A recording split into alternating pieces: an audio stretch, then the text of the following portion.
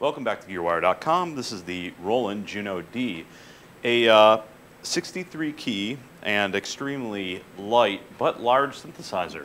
It's big enough so that you can really get on there and kind of, you know, just wail on the keys. But then again, you can also, very easy to carry around to gigs in a gig bag, very light. You could, you know, carry it on your shoulder if you want.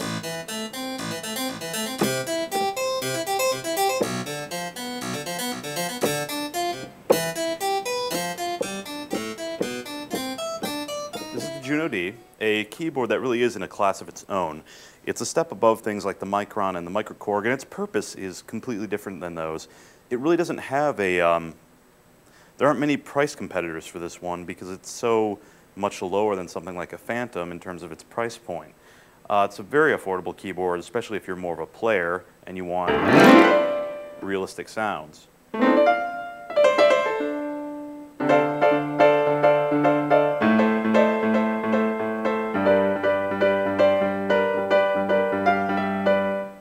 And it has this 88 key keyboard, which is amazing. It's, you know, a very well sampled keyboard.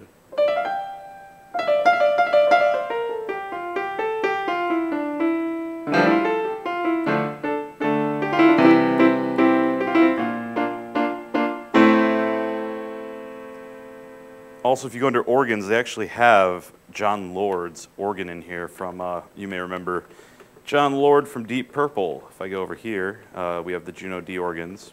If we go to keyboard 39, we have Purple B, which you'll notice over here it says featuring new sounds, John Lord's rock organ.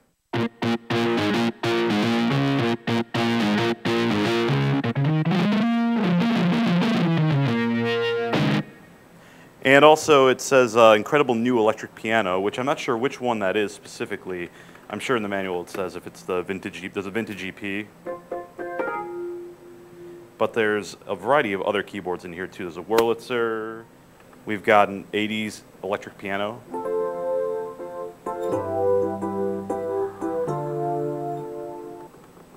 You go through, there's a variety of different patches. There's a piano section, keyboard section, guitar.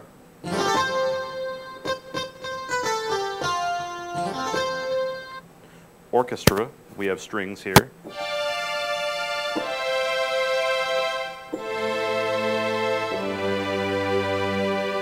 And you scroll through, you'll see there are a bunch of different strings, more dance-oriented strings.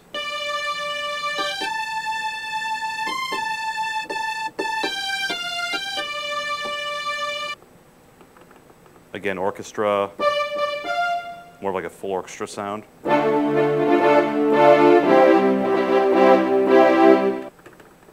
If I go over here, we have world instruments like a kalimba, tin whistle.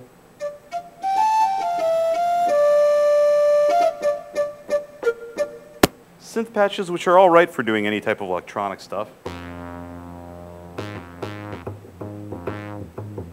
And those can be controlled with the cutoff and resonance filters over here.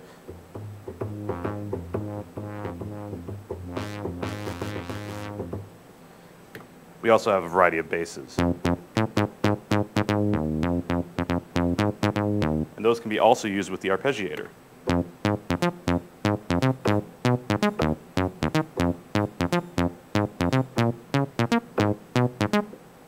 And also there's a rhythm section, which can be played on its own.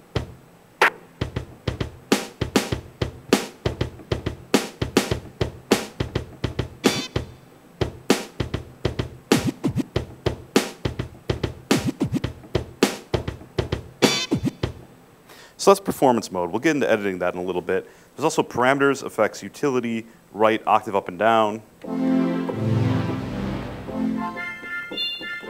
Chord memory.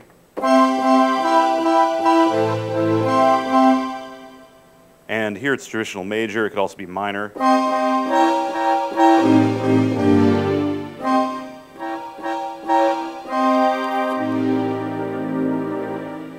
There's also a tap tempo control on the right here, so I can tap how fast the phrase goes.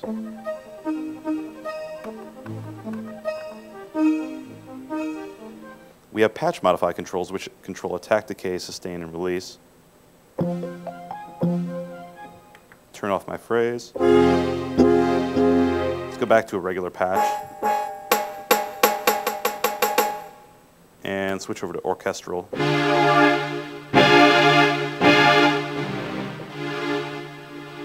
It's my attack. I can adjust decay.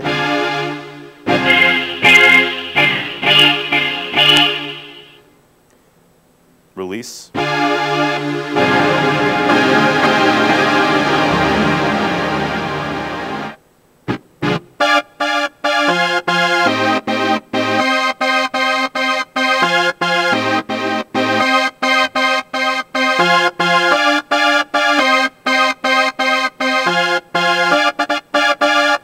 We can also go to our cutoff and resonance and control those.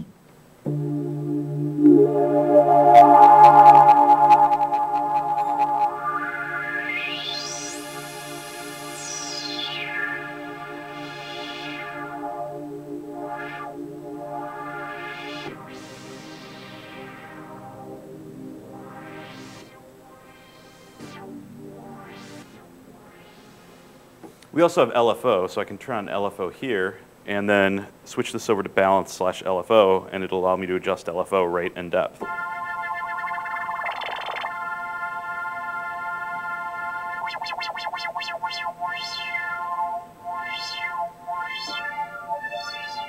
And I can adjust balance between the upper and lower.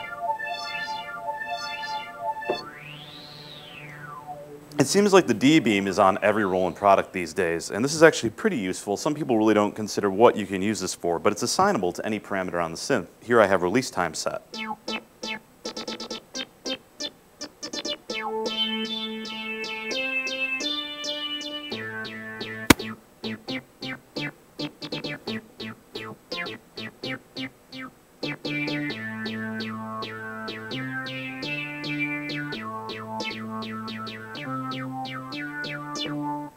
So that's a pretty easy way to use the D-beam to control your patch modify section.